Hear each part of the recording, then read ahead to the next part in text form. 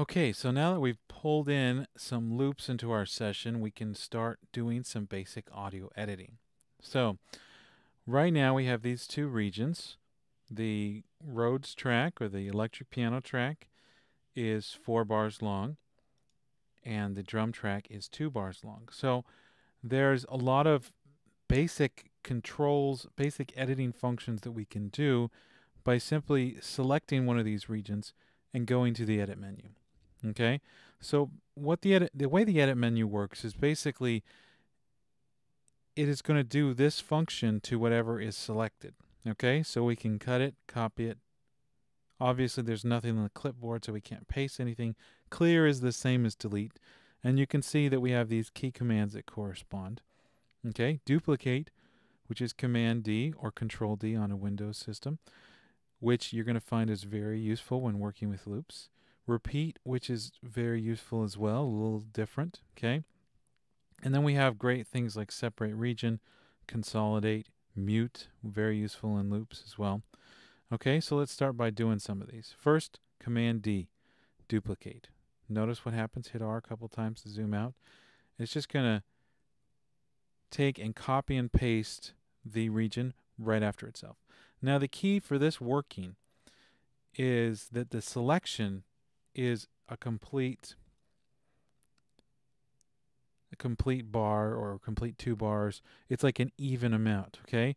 So if my selection for some reason was, let's just make it 100 ticks in addition to that. Now as I duplicate, you'll notice if I play this region right here, you see how the start of it is actually like in the second beat. Okay, so it's off and there's a gap there you can hear. Okay, so you've got to make sure, I'm hitting undo, Command Z, okay? You've got to make sure that your selection before you start duplicating it or repeating it is the length that you want it to be, which is exactly 2 bars or exactly 2 beats or 2 bars and 2 beats or 3 beats or whatever, okay? But it needs to be even like that, or else you're going to have those issues where it drifts off, okay? So I hit Command D. That's nice and easy. Just copies and pastes it right after itself. Hit undo for that, okay? Or that other option was repeat. Option R, which is also Alt-R on a Windows system. And this time, instead of hitting Command D over and over again, I can simply type in there, I want there to be 10 repeats. And it's the same as if I hit Command D 10 times, okay? So if you want it to repeat 100 times, it's a little easier to do repeat and type in 100 than hit Command D 100 times, okay? Now the same thing, of course, works with my 4-bar region, Command D, okay? Or I could use these other functions, like copy, and then click somewhere else and hit paste, okay? And you'll notice that I can take and move that around. And because I am in grid mode, it's pretty easy to get this moved around to be in the correct spot. Okay, so I've hit return.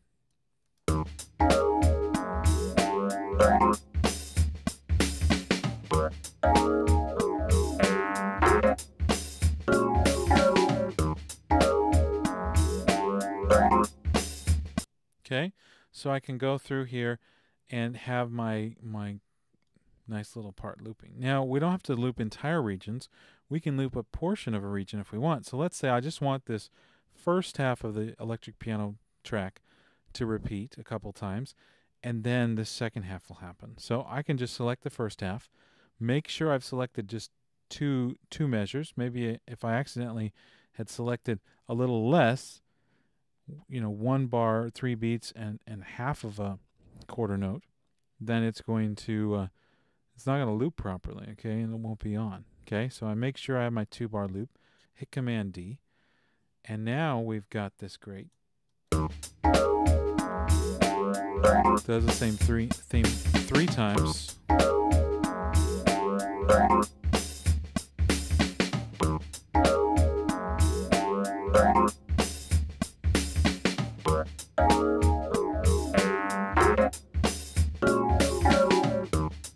Okay, so then you've got that little turnaround that happens after the 4th repetition instead of after the 2nd. Okay, so there's a lot of great stuff you can do there. Okay, in addition, we could have done this a different way. There's always a different way to do it. So let's go ahead and hit undo, and we're going to do the same thing, make that selection. And remember, this is using the smart tool we talked about before. Okay, so when we're at the top half of the track, we've got our selector tool. The bottom half is the grabber. And at the right or left, we've got our trim tool. Okay, so if I make that selection with my selector tool, I can make that into its own region. And I do that by telling it to separate the region. Okay, so separate region, add selection, Command E. Okay, so now I've got a separate region there. So if I wanted to, I could take this and move it over here or whatever. If I wanted to make sure it stayed here and I made a duplicate over here, I could hold the Option key, click and drag it with the grabber tool. And now I have that exact same region duplicated. So it's just another way of duplicating the region, but it gives me a lot more flexibility. When I'm duplicating it, it's going to stick it right afterwards. Maybe I want to stick it halfway between a region or something like that. Okay, hitting undo there. Okay, so there's a lot of flexibility with that. Okay, I can make my selections across multiple tracks. I can hit delete. Okay, if I want to, I can say, you know what, I want this one region in the drums. I could delete it, hit the delete key, or undo there. Hit Command M, if you remember what Command M was in the edit menu. That is mute regions, okay, which is very useful when you're doing this kind of composition with loops, because sometimes you want things to drop out. Okay.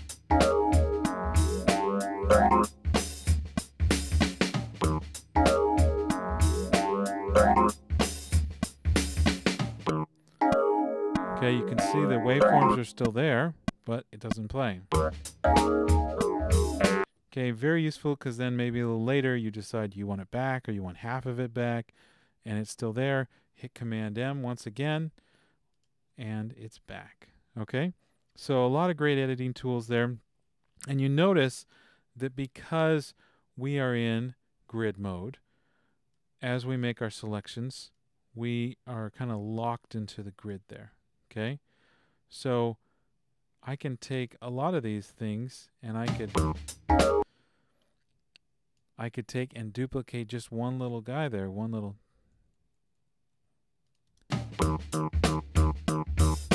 Okay, and if I did my timing just right,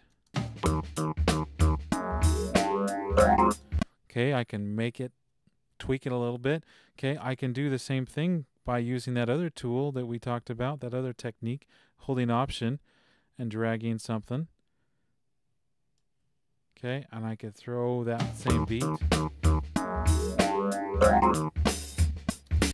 Okay, maybe kind of crazy, maybe not. Okay, and then let's say I want to drag this over, but I say, you know what, I want this to hit right here. Okay, and so that's when I can go into slip mode, and now in slip mode I'm not locked by the grid. Okay, so now I can move this region wherever I want. Okay, whereas when I was in grid, it has to move on those grid value lines. Okay, so if I go back to slip, I can move it around there. Okay, or one thing I really like to do is, if you're in grid mode and you just are in grid mode all the time, if you hold the Control key on Mac or the Windows key on Windows, you can temporarily suspend grid mode. Oh, sorry about that. The Command key on Mac and the Control key on Windows, got it backwards there. Okay, and that will temporarily suspend grid mode and put you into slip mode. Okay, so you can do the same thing without having to go there and switch everything. We'll get into what Control does, which is a lot of great stuff as well. Okay, so let's back this up and listen to it.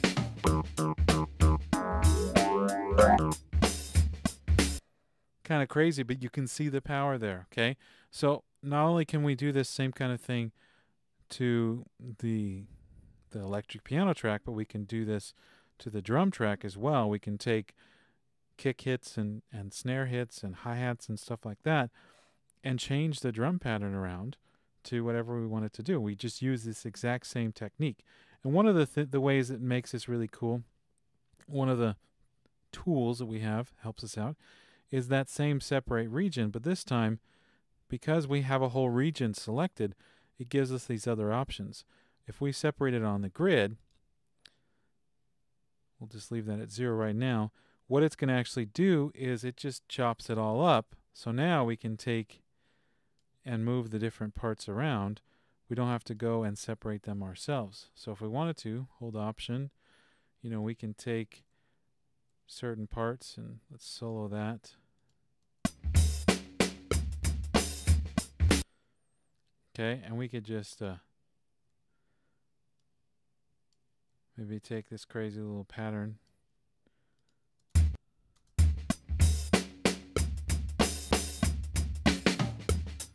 Okay, and then you throw it in there with everything else, and it sounds like he's just changing up the groove for a second.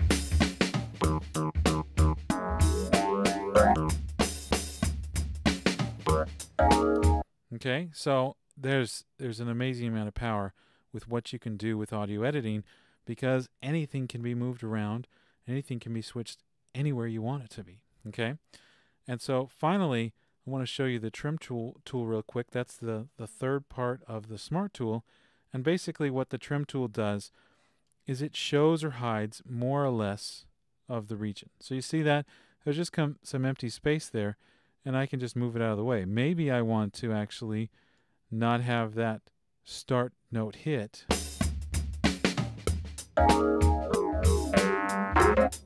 Okay, so I can get rid of it, but it's not totally gone. I can bring it back anytime I want because I'm just showing or hiding more or less of that original file. Okay, so if I trim it away, it's still there in the background, and I can come back and get it anytime I want. Okay, and the same thing works if I duplicate it. If I take this, I'm just Option, click and drag it somewhere else, move it somewhere else, I can bring that back, and I can bring back all that information connected to that file. Okay, because it's not actually taking and ripping part of the file away. It's actually just saying we're going to just look at a portion of the file right now. Okay, so start playing with this and start playing with these loops and just messing around with all the audio editing you can do, and you can see there's just amazing power with how you can change these around and the cool little things you can do. And of course, if you feel limited by the grid, you can change the grid. Right now I've been working on 1/8 notes, but if you want higher resolution, you can go to 16th notes, 32nd notes, or you can have less resolution to move things around in bigger chunks, quarter notes, half notes, etc. Okay, so go ahead and play around with that and feel the power of it. So that's some audio editing with loops.